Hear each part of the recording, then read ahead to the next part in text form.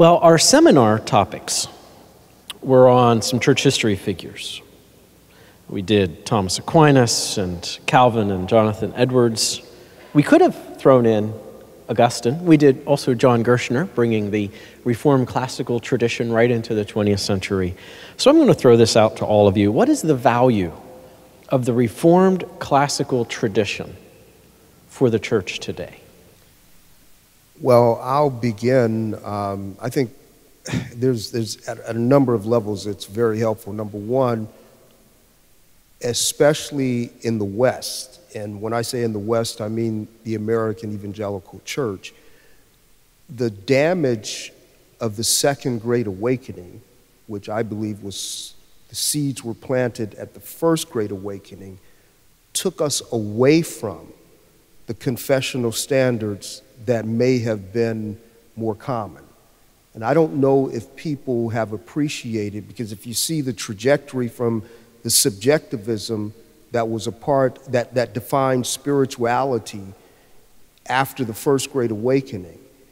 And so the trajectory goes from these Calvinistic churches, and everyone talks about the great Calvinistic preaching of Edwards and the tenets, but it was a subjectivism that was there, so that true spirituality was not determined by your faith in the objective work of Christ, but in feelings. So this whole emphasis on feelings, which began a trend, so that by the time we get to the Second Great Awakening, people forget that it was actually through a Presbyterian revival, this sort of communion revival that sparked the Second Great Awakening. And that opened the door for a lot of unhealthy trends that came to now redefine American Protestantism, opening the door eventually for dispensational thinking and the whole bit, so that by the time we get into early 20th century, and I'm going to even go into the rise of the charismatic movement by 1960. So there's such a shift. And by the way, again, the charismatic revival or the charismatic movement actually has its genesis in the Episcopal Church. My point being, in spite of the denominational labels, the trends and shifts that were really defining American evangelicalism or American Protestantism was far from the confessions that they would have held to. So the Dutch Reformed presence in the early 20th century, the Presbyterian standards were not the dominant voices of Protestant Christianity here in America. And so I think one of the things that, and this is where RC was, I think, a catalyst in reconnecting not just the historically confessional denominations, but defining Protestantism according to the Reformers. So I think what the Reformed tradition does is it brings us back to the standards of the faith. And it brings us back to even with our various denominations, it defines the faith where the gospel begins to make sense. If we understand it in historic terms, it makes sense.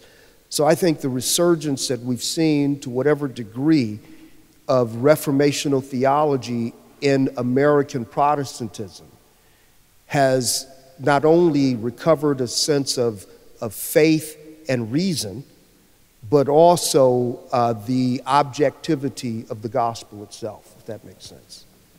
I was waiting for John to go next, but I think, but he didn't, so I'll go. I think one value of the classical Reformed tradition to which Dr. Sproul adhered and for which he was such a great articulator is the Catholicity of the faith that is laid claim by that tradition. And by that I don't mean big C Catholic in communion with the Pope of Rome Catholicity, but kind of bread and butter, broad orthodoxy on doctrines like the Incarnation and the Trinity, and even as we were speaking today about original sin, really laying claim to a Christian Orthodox heritage that is older than the Reformation. And I want to say the Reformation itself did that. The question that Protestants had to answer very early on was, where was your church before Luther? How do we know that this isn't some kind of novel or newfangled sectarianism that you are introducing? And that was a real crisis that the early Reformation churches had to face. And the creedal and confessional tradition of the Reformed really were designed in part not only to say, here's how we're distinct from you, but also to say, here's what we're not changing at all. And here are our broad ecumenical creed credentials on which we aren't compromising in the least. And I think sometimes the tendency for us nowadays is to look at our various doctrinal statements or confessions or creeds and to really camp out on those things that distinguish us into the narrowest sector possible. Perhaps if you held to the Second London Confession, you would emphasize excessively church government and baptism and forget that really is in the best sense, an ecumenical and Catholic document really designed to demonstrate not just the particular distinctives of a group, but perhaps more overtly to emphasize the broad orthodoxy of the group. And I think that's one thing you get in R.C. Sproul is he brings in names that aren't necessarily household names, and he, for many of us, made them household names. Names like Augustine or Thomas Aquinas, for which he has a fruitful appreciation. I think that really shows the non-sectarian nature of reformational Christianity. Yeah, I ditto, amen and amen. And the only thing I would add is I often think in pictures, and I think it's because I tell my wife I'm dim-witted, so I have to think in just kind of big kind of things. And so the way I illustrate it to my students is I think we often think of the Reformation as a breakaway branch from the church, and I would say no, Rome is the breakaway branch. We're on the main branch, and what we did is we reformed, we corrected certain doctrines and teachings, and so we are Catholic with a small c, as in one holy Catholic or one holy universal church. And so you have to make use of the wealth of the church. And James joked about this, that he said that I would provide the exegesis. We'll push him, okay? We'll make him do this too. But keep in mind when Paul says in Ephesians 4 that in the wake of Christ's ascension, he gave gifts to the church, and that some of those gifts are teachers and pastors, then that means that teachers in every age of the church are our gifts. And that means that Augustine, Tertullian, Aquinas, Calvin, they're all ours. And so we can benefit from them, not blindly, critically, carefully, biblically. I had this described to me one time as the modern penchant for maverick Christianity. Do you remember that the maverick rode alone? And it's a kind of mentality of me, my Bible, and the Holy Spirit, and that shall be enough for life and godliness. And it really omits the important place of the church and the cloud of witnesses, which are those gifts given to the church. We reserve the right to test all things by Holy Scripture, and yet we're not the first to test things by Holy Scripture. And what I appreciate about classical reformational Christianity is a willingness and a humility to fruitfully enter into a theological examination and contemplation with the history of the church in those 1,500 years before it. And what I often find is that, hey, they were right after all. Kind of entering into their way of thinking, though, I think gives us a robust and muscular Christianity for today. Thank you all. I want to go back and just ask a question of each of you related to your lectures that you gave us earlier. So for you, Reverend Jones, thank you for that on the sovereignty of God. Really appreciate how you brought that doctrine before us. Many folks within the church wrestle sometimes with this notion of suffering and sovereignty. Could you just speak to that for a moment? Yeah, as I, excuse me, as I indicated in the message, the big picture is this. We live in a cursed creation. And God allows us to feel, however progressively, the fact that as good as things are or can be, it's not what it was created to be from the beginning. So suffering should be understood in the same category as sickness in general. The reason there is sickness is because there is sin. And the mistake is made sometimes that this sickness is because of this sin.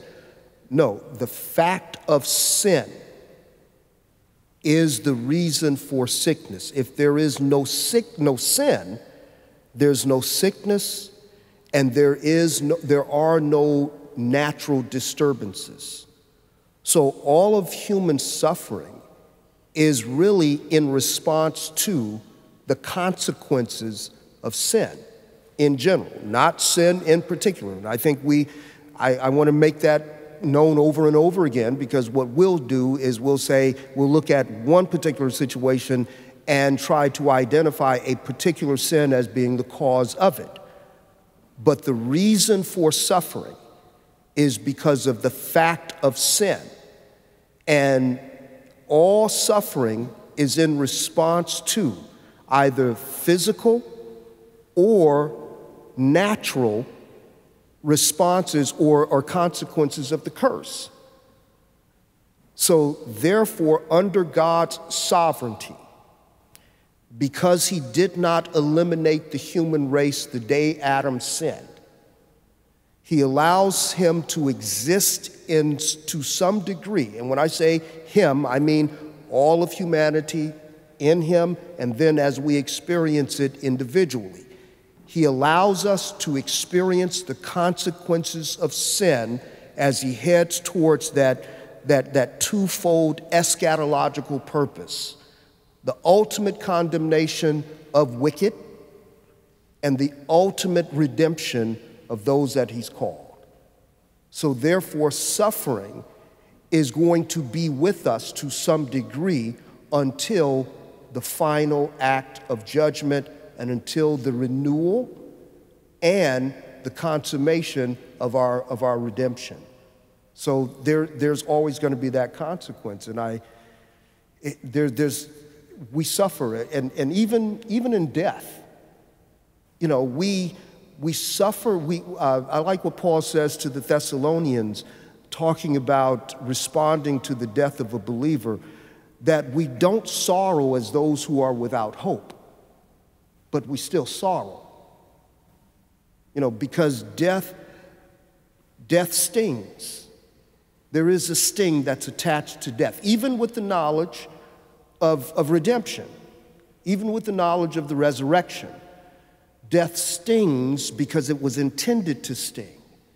And it's to the degree that we understand the consequences of the curse and what it's leading to, that those that he calls to salvation in time, we now have a greater grasp. Jonathan Edwards says, before God makes men mindful of his mercy, he makes them mindful of their misery. And so suffering is with us until the consummation. But in that unfolding of redemption and that progressive unfolding of the coming condemnation, we will suffer. But the good news for those who are in Christ is that our suffering, the end of our suffering, is the consummation of God's grace in Christ. The end of the suffering for those who are not in Christ is a greater degree of condemnation. Dr. Dolezal, is there a genuine conviction of sin is cosmic treason in the church today? In some places, yes. Perhaps in some places not. I think one concern that we could raise about that is a tendency to portray sin primarily in terms of how it affects and hurts us and in our relationships. And that's undoubtedly true. The reason that that is preached and makes sense is because we all experience that. Adam and Eve were the first to experience the effects of sin on human relations, even among themselves. And so I don't discount that, but I think the concern I have is that there's almost a predominant horizontal perspective with regard to sin is primarily that which hurts me and hinders my relationships. And I think sometimes you hear this, and I need to be very careful saying this, but sometimes you hear this in the language of sin as brokenness, which is undoubtedly true but needs qualification. Because brokenness if brokenness is kind of isolated as the main thing that's bad about sin, it can perhaps, it doesn't have to, convey the idea that we are these kind of passive victims of sin. And I think that's the concern I have sometimes, is that we still talk about sin, but we talk about sin as if it's something outside of us for which we're not guilty, and it does a lot of bad things to us. And there's this kind of, we're the victims of something else, when in reality it's our sin and it's our culpability and high-handedness. I think the cosmic dimension is also somewhat eclipsed, concurrent with the eclipse of a rich understanding of the holiness and the attributes of God. When we lose sight of the transcendence of God, of the absoluteness of his character, some of the attributes that were mentioned even earlier this morning and in some of the seminars, things like God's self-sufficiency or aseity, his simplicity, a strange doctrine, but one that needs a second wind, big time. Doctrines like divine impassibility, which sound really odd to modern evangelical ears. These are all doctrines that are designed to spotlight the otherness and the transcendence and the grandeur of the divine being, of the creator-creature distinction. As we have sort of eroded the creator-creature distinction, sin as cosmic treason starts to get muted or perhaps lost to view. So I think there's an aspect of this that isn't about hamartiology proper, which is the doctrine of sin. It's really a loosening up in our doctrine of God that has a concurrent effect in our doctrine of sin. And so we begin to think more horizontally about sin than we do vertically. I think a return to a classical doctrine of God would bring a return to a strong emphasis upon sin as cosmic treason, sort of in its wake. Dr. Fesko, you said that you like to think in pictures, and I now have a picture in my mind of a car going down the road with an evangelical and a Catholic and kumbaya and justification gagged in the trunk. I'll never forget that image so long as I live. You talked about, thank you. You talked about evangelicals. That's not my question. Here's my question. You talked about evangelicals and Catholics together, and Dr. Sproul's courageous stand cost him friendships that moment. Since then, many evangelicals have embraced the so-called new perspective on Paul. And just to give you a quick moment here, what is the new perspective on Paul? It goes back to the late 70s when a scholar by the name of James Dunn wrote an article. And then shortly thereafter, another scholar that you may or may not have heard of, his name is N.T. Wright. He wrote an article, and the article is called The Paul of Faith versus the Paul of History. And large in part, he says that the Paul that we have, that we understand, for example, in the Reformed tradition, in the Reformed confessions, is one of faith. In other words, we've kind of created him. That's not the real Paul. The real Paul, the Paul of history, is one that doesn't talk about the doctrine of justification by faith alone. And in fact, he says that while he does mention imputation, he says it's a sidelight in Paul's argument in Romans 4, and it's not the main point that Protestants have over-exaggerated and have, taken to extremes. And what ultimately they say is that we have mischaracterized first century Judaism by saying that they're all legalists, and that first century Judaism, the Pharisees, the faith of the Jews, they were about grace. And he, has at least historically claimed that, there were no Pelagians in first century Judaism. But in all of that, and so that's why he says that they're not about works righteousness. They, of course, believe in grace, but the way that it goes about is in by grace, stay in by works, is the overall argument. Now, I'm simplifying a lot. There's a lot of details to the puzzle. But my problem with all of this, and there are many scholars on the record on this, and there's a lot of books and articles that have been written, is that nobody has ever really been worried too much about Pelagius. It was Charles Hodge who said the ghost that haunts the church is the ghost of semi-Pelagius. In other words, you have to be a pretty crazy person to say, yeah, Jesus is necessary, maybe. He's kind of optional. You don't really need him. You can get by on your own. You really got to go out on a limb to say that. That's why there are so few heretics like Pelagius. The bigger problem in the church is semi-Pelagianism, saying that it's you and Jesus.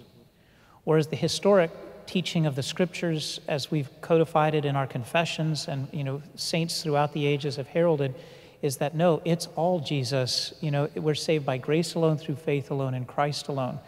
And so, long story short, when you look at the way he describes the first century Judaism, it looks an awful lot like medieval Roman Catholicism.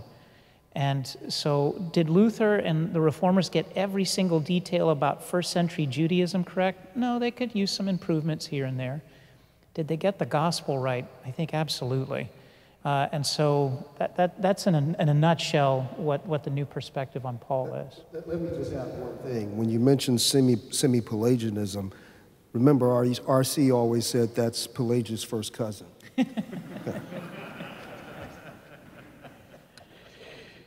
And I want to thank you, too, for taking us to Zechariah chapter 3.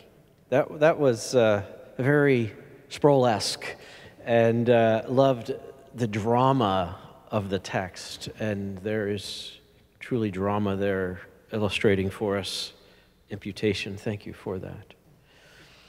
We have a few moments here to close, and I'd like all of you to just maybe think about a particular book of Dr. Sproul's that you would like to commend and that you found influential and helpful in your own walk. I'm going to take the classics off the table. So I'm going to take classical apologetics off the table. I know that might be hard for both of you and all three of you. I'm going to take holiness of God off the table. That's hard for everyone. I'll take chosen by God off the table for you, Reverend Jones, since that was part of your talk. So let's take those three off the table. There's still about 98 left for you to choose from. Which one? I'm going to say two. That's okay. You can do that. Okay. We'll let you. The Priest with Dirty Clothes, which is based on the Zechariah passage, and it's for children. And that to me is very helpful, because so much of evangelical writing for children, it's childish and it's not Christ-centered. So this is doctrine at a child's level, and I love that. But the other one is, now that's a good question, because it's a book of questions and answers that R.C. has had over the years, and it's helpful to, usually if you read through it and you deal with unbelievers or people who are wrestling with different issues in the church, probably a question or one related to it is covered in that book. And R.C. just kind of, in his own way, answers these different questions about the faith or to the faith. And I think it's good to have on hand to reference some of the questions that people deal with. I think that's great you mentioned that book. I remember Vesta saying when they founded the study center, they wanted it to be a place where people could come with questions and get real answers. Yeah. So that's great. Yeah. Thank you. Dr. Fesko? There's a lot to choose from, obviously, but I guess one of the ones that sticks out most in my mind is Justification by Faith Alone, which was kind of right on the heels of ECT.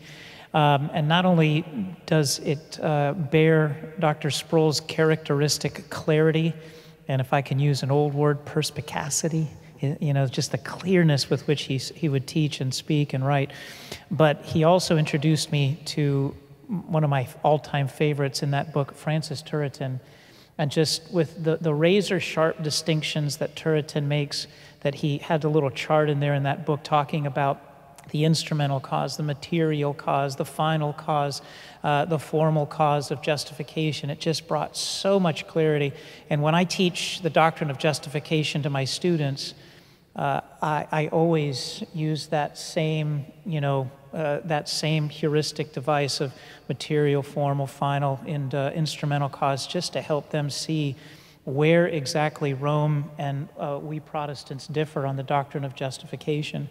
And so that, to me, I think is perhaps one of my favorites, if not maybe the favorite. But I know there's so many others to compete, so that's where I'll put mine on that book. Great, thank you. I'm going to say two as well. The first one, The Essential Truths of the Christian Faith. And what I liked about that book is just the brevity of it. Almost every chapter in the book is 2 pages in length, maybe 3 on a rare occasion. And it's not just my short attention span, but it's that the space constraints force him to use crisp and tight language on a wide range of theological topics. And if you were introducing the faith to a high school or college student who really needed to be brought in on a broad range of Christian doctrines with real luminosity and scripture to back it up, The Essential Truths of the Christian Faith is one that is very helpful. I think in addition to that, because Reverend Jones picked 2, so I'll pick 2, The Invisible Hand, which is his book on divine providence. And Reverend Jones talked about divine concurrence this morning. A very important aspect of divine providence is how God works in the work of creatures, so that it's not a question of is it God or is it the creature, but it really is a both and, working in distinct ways and in non-equal ways in every action. I can admit that I've wrestled with that myself over the years and found that book very clear on the historic doctrine of concurrence. How does God work in the work of creatures while still respecting the genuineness of their activity? The Invisible Hand on divine providence. You know, we've been talking about the books here of Dr. Sproul, and for many folks, this is how they come to know Dr. Sproul, through renewing your mind, through the books. And when you read his books, you feel like you know him. For one, he has so many personal stories. Invisible Hand has so many stories within it. But you folks also had the opportunity to spend time with Dr. Sproul. So as our final question here, just if you have a memory of or an anecdote of just a time that you spent with Dr. Sproul that you'd like to share with everyone. Well, I guess I can start again. It would be just his role as a bridge. I went to my first Legionnaire conference in 1990, and the following year, prior to going to the conference, I was invited by someone on the Legionnaire staff to a luncheon, and the conference was held down in San Diego, and I was invited to a conference or a luncheon in preparation for the conference. And the person that invited me wanted me to meet someone, and the person they wanted me to meet was Michael Horton. And so I went to the luncheon. This is in May of like 1990 or 91.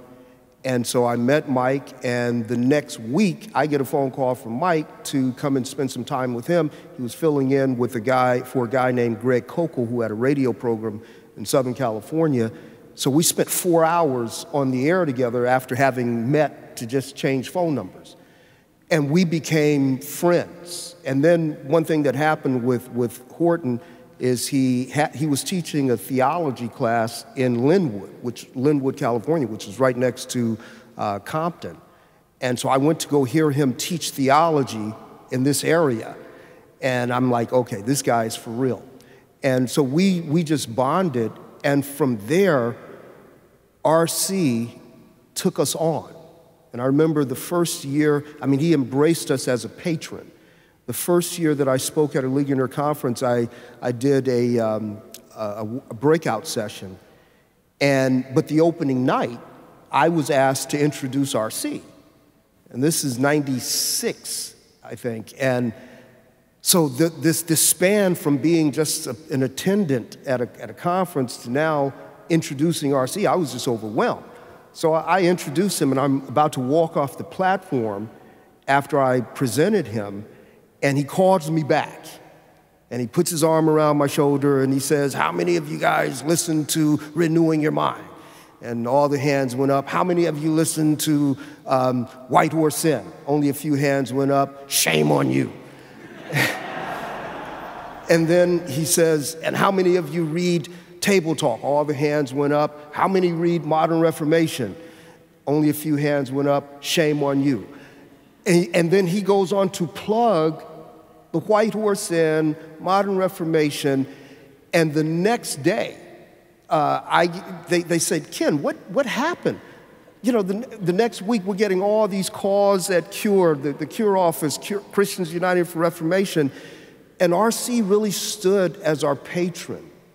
Michael Horton, who I think is one of the foremost Reformed theologians of this generation. I know James Boyce was significant with him personally, but with me personally, it was RC for me, and then what he also did in opening the door for the younger guys that were coming on. He gave room to us, he gave acceptance to us, even as we went in our own ways. So I was never, once I met him, I was never a stranger to him.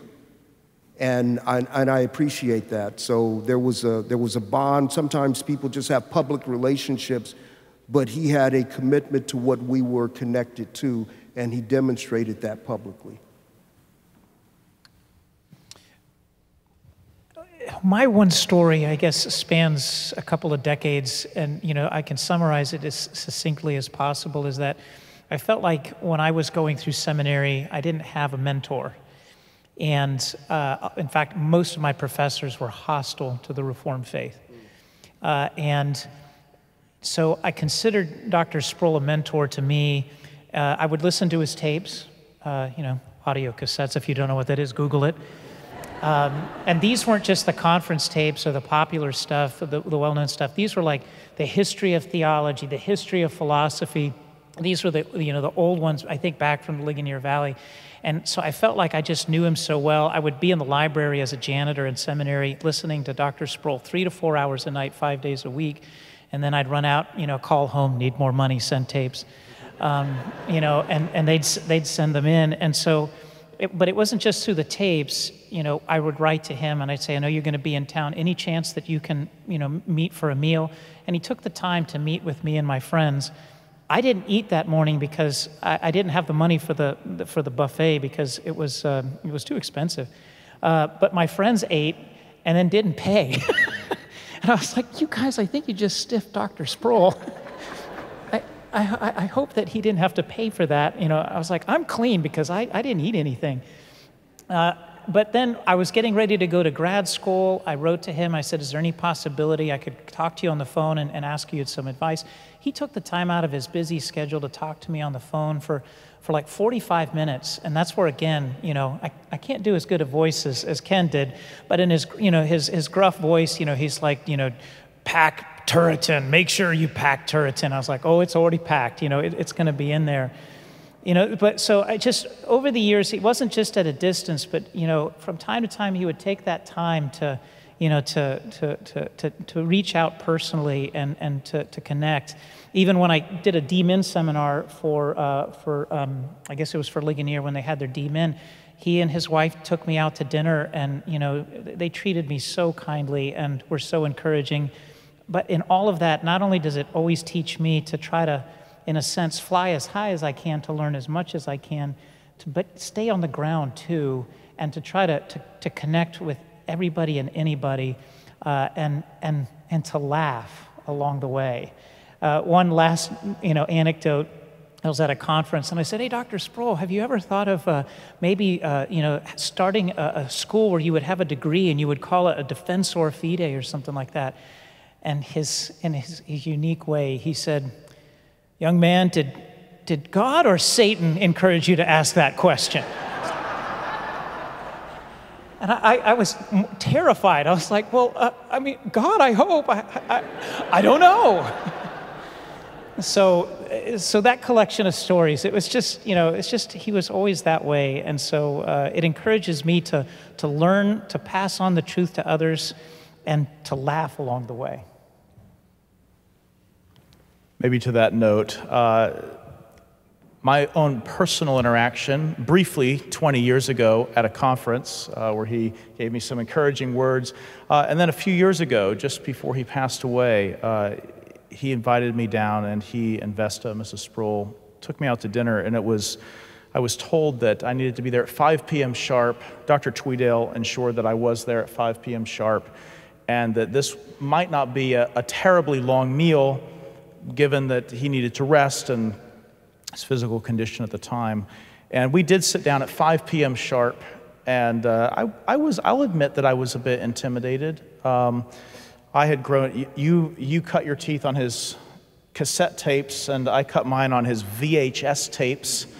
Wednesday night at the church in the summertime, when RC was the Wednesday night Bible teacher on VHS, and somebody had to adjust the tracking. Do you remember? Some of you will never know what tracking is, but getting the tracking right on the RC VHS, and being taught the great truths of the faith, the history of the faith, the biblical foundations of the faith. As a college student, watching the newly minted Dust to Glory lectures, which are really, if you don't know Dust to Glory, a high altitude walk through the entirety of the scriptures. During COVID, I've been watching that on DVD with our family.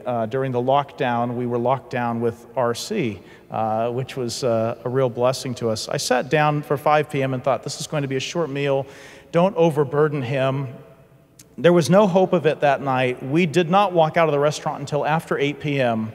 It was a full 3 hours, and maybe to echo Reverend Jones and Dr. Fesko, there was just a great generosity of spirit. I had written some things. We both had a mutual love for classical theism.